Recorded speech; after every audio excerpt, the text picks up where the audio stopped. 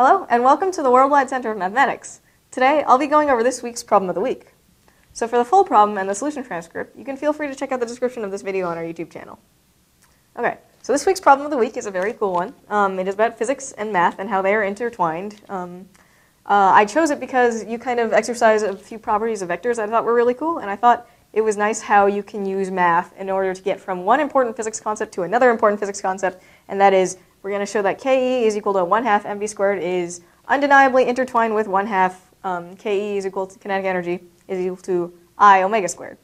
And so the question asks you to start by looking at this mass rotating around an axis with this angular velocity omega, and it says to break it up into tiny pieces, little dm pieces, and sum them all up and look at how kinetic energy is equal to 1/2 mv squared, what that turns into once we take into consideration vectors. Okay, so I'm going to go through the motion of doing the sum of each little piece, and I'm going to start by calling it delta m. Of course, if you've taken Calc 2, you might know that that is going to become a dm, and it's going to be in an integral very soon. But each little piece is going to have a different velocity, because if this has a constant angular momentum, then the pieces closer to the center don't have to necessarily go as fast as, in terms of linear velocity, as the pieces from the outside. Think of the carousel and how the horses move on that. So just a little tidbit for you. I'm going to turn this into the integral. And I'm going to do that, of course, by letting dm become infinitely small. If you've taken a Calc 2 class, you've probably seen this before.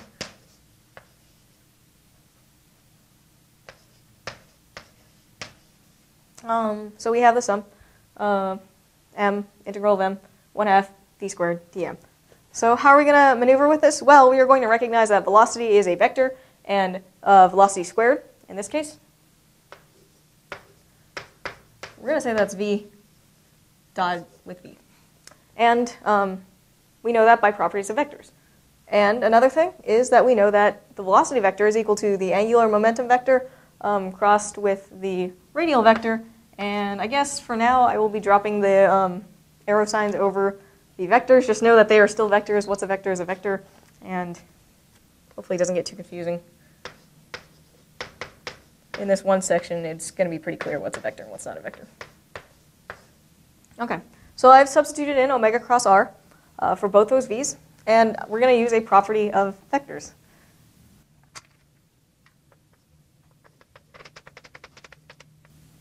So this one right here, a dot b cross c is equal to a cross b dot c. So I'm going to use that by naming this as a, this is b, omega, and this is c, then r. And by doing that, I now turn this into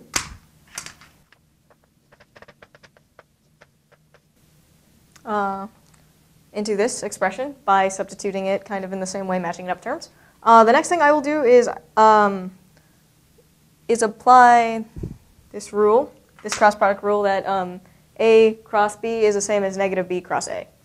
So I will write that, and then I will execute it.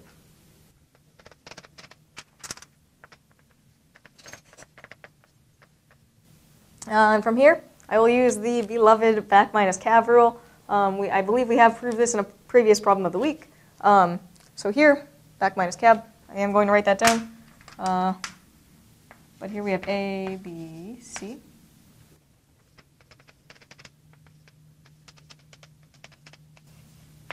And of course, back minus cab comes from this back minus cab kind of thing. I thought that was cool. So applying it here, what that will give us, and I will erase this to make room.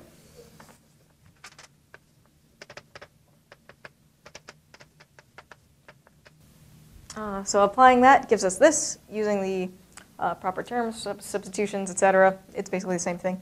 It is the same thing.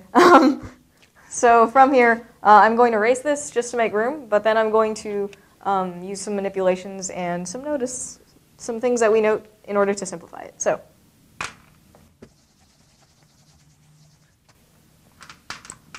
okay, so the first thing I notice is that omega and r, those vectors should be perpendicular. And if two vectors are perpendicular, then the dot product of them, that should be 0. That term's going to drop out. I can pull a -1 out of this dot product, and that's going to turn that negative r into a positive r.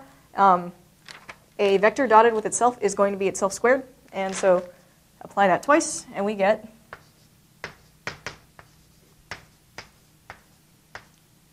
put back in those vector signs.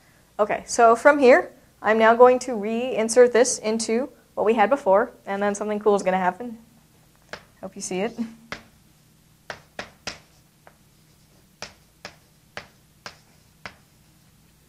Unlike linear velocity, angular velocity for each one of these pieces, these little dm pieces, is the same. That's because the entire object is a rigid body. If it is not rigid, then I suppose it would be okay-ish if the different pieces had different angular momentums, because then it would change shape. But if it is rigid, all pieces need to be rotating at the same angular velocity. If that is not the case, then it cannot stay rigid because it would kind of splatter out, I guess you could say. But yeah, so omega over here can be treated as a constant, and what you're left with is a 1/2, which can also be pulled out, and you have the integral over the entire mass of r squared dm. Well, the integral over the entire mass of r squared dm, that is the moment of inertia. So this whole thing becomes I omega squared. And what was this all representing before? Well, it was I should have written this before, but it was representing kinetic energy. And thus we have shown the undeniable connection between angular and linear. And I thought that was a very cool result, and you could only get there if you knew some vectors and some of their properties. So that's it for this week's Problem of the Week. Thank you very much for watching. If you would like to see more Problems of the Week, you can feel free to click up here for our playlist. If you want to subscribe to us on our YouTube channel, feel free to click right there. And if you want to visit us on centerofmath.org, feel free to click right there. And if you're on a mobile device, there should be an eye in the top corner over there. If you click it, it should give you the same links. Thank you very much for watching again. Have a good day.